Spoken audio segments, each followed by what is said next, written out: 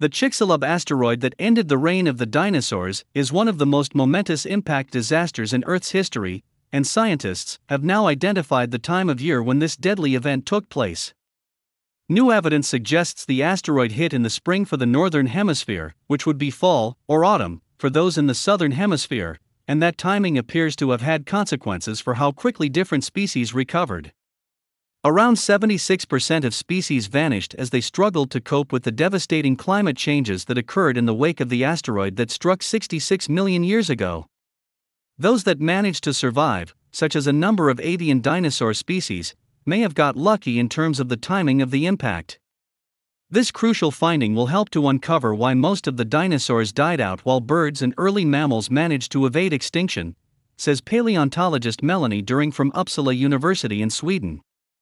With springtime being such an important part of the year for reproduction and young offspring, the asteroid couldn't really have come at a worse time for Northern Hemisphere species, and the researchers think this may have played a part in the faster recovery that has been observed in some Southern Hemisphere species. The researchers used the remains of filter-feeding sturgeons and paddlefishes to date the asteroid strike, looking carefully at the growth patterns preserved in their fossil bones, which can indicate seasons in a similar way to rings in tree trunks. Further clues were found in the gills of the fishes.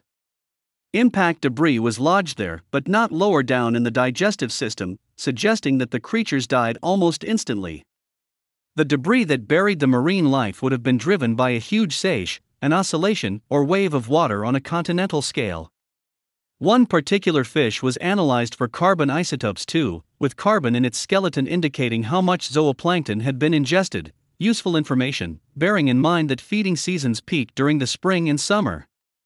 The carbon isotope signal across the growth record of this unfortunate paddlefish confirms that the feeding season had not yet climaxed, death came in spring. These fossils were gathered at a late Cretaceous deposit site known as Tanis in North Dakota.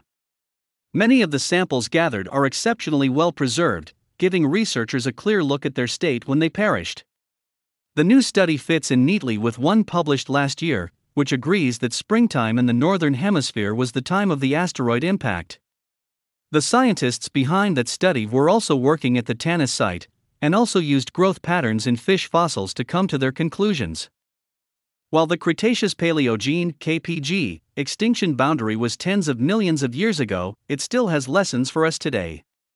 With the species of Earth facing yet another dramatic change, this research is useful for looking forwards as well as backwards. Decoupling short and long-term effects of the bolide impact on the KPG mass extinction will also aid in identifying extinction risks and modes of ecological deterioration caused by the forthcoming global climate change.